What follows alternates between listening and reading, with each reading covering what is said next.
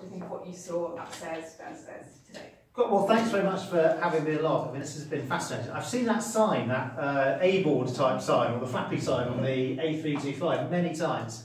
And I sort of assumed it was a radio station. So I often wondered what happened at SiGNAL. So I'm delighted to have had the opportunity. And, you know, small businesses, micro businesses, entrepreneurs getting off the ground, it's all about relationships. It's all about having the confidence to keep going and knowing that every hurdle that you come across, and God knows you come across plenty of hurdles, somebody has been over that hurdle before.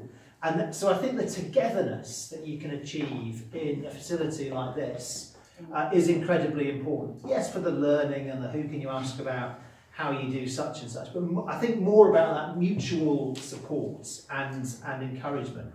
And you've obviously done it here in a particularly innovative and, I might say, attractive way. I mean, you can go to a lot of pretty sterile feeling, you know, business incubation units, and you can go to some very kind of highbrow, cerebral kind of, you know, academic spin-off operations. What you've got here just feels very comfortable. It feels very homely, as well as being business-like. But I might also say the creative. I asked you on the way around who was your interior designer. Of course, you can't afford an interior designer, so you've done it. You know, it was us. It was all the team. Yourselves as a team. But the personal flair that you brought to that adds something I think really important.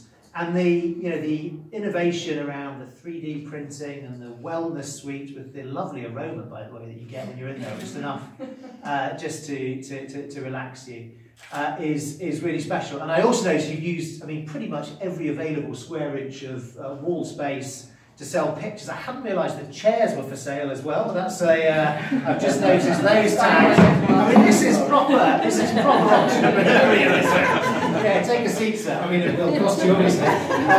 So look, you know, this town is on a really exciting journey.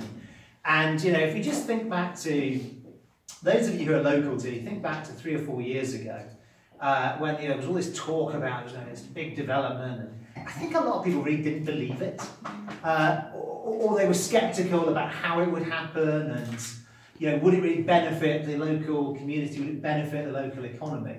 And what we've seen over the last year or two, I mean, I think is the most exceptional pace of progress.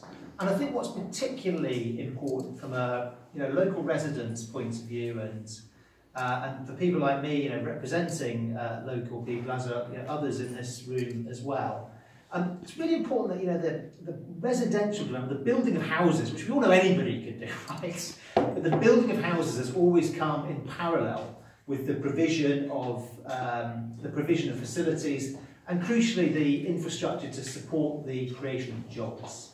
And although we do have a very low unemployment nationally, actually at the moment, and even lower in East Hampshire, nevertheless, opportunities they're not necessarily evenly spread, and it is very important that we bring the highest possible level of opportunities here to Bordon. So and it's kind of odd, I suppose, you've got this sort of limited time. In a sense, that's also a wonderful thing, that you can make the most of this excellent facility, welcome people in to use the space, to hire the rooms, to work with each other, to develop the local economy, and to be part of the really exciting journey of Whitehill and Bordon. So look, thank you very much for inviting me along. I know I'm all that stands between you and a fish supper, so I better shut up. Enjoy. Thank you very much.